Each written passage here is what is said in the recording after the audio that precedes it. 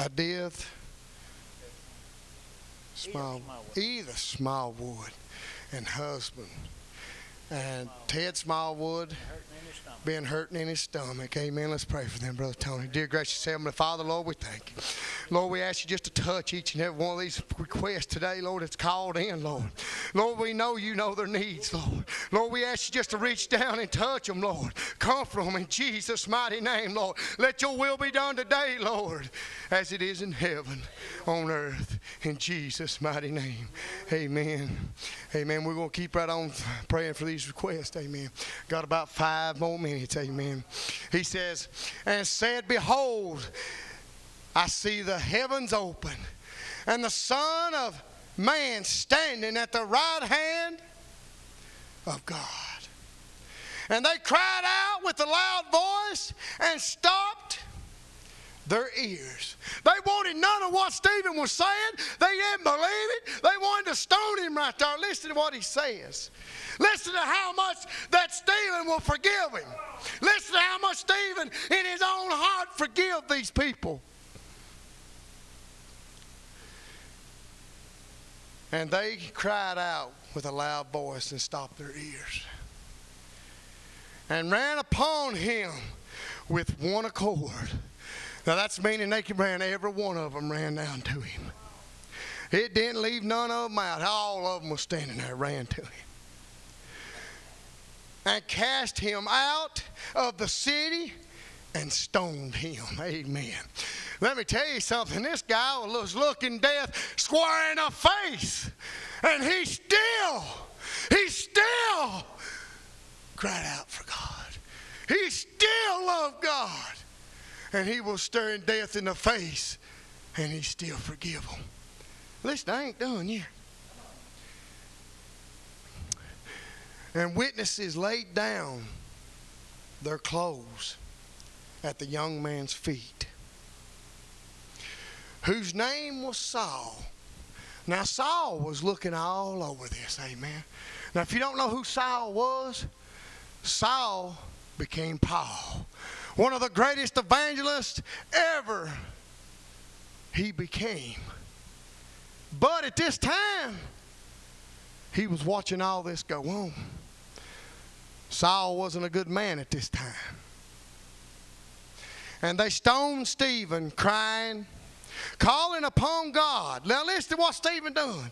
Calling upon God and saying, Lord Christ, receive my spirit.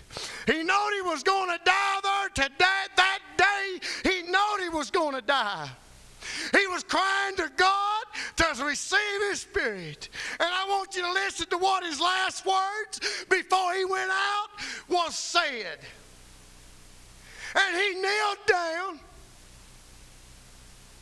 and cried with a loud voice, Lord, lay not this sin to their charge. Amen. Let me tell you something. That's forgiveness. When you're laying there on the ground and they're sitting there stoning you, you say, Lord, lay not this sin to their charge.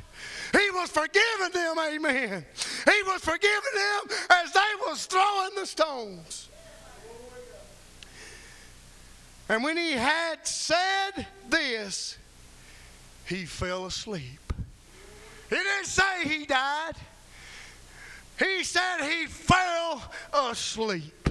Amen. Let me tell you something. I believe with all my heart, he looked to the other side. And when he fell asleep, he was standing there with the Father.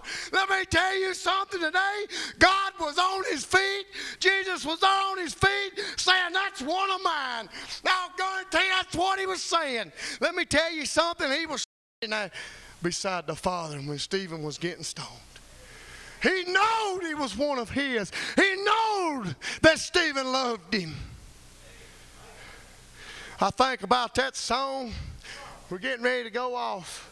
But I think about that song Brother Bobby sings. You know, he was a lamb. He came into this life as a lamb. And he stood fast like a lion. And when he died, he rose again the king. Let me tell you something. God is good. He's good to us all the time, not just every now and then. No matter what. If you're out there listening today, I pray that each and every one of you have a good day.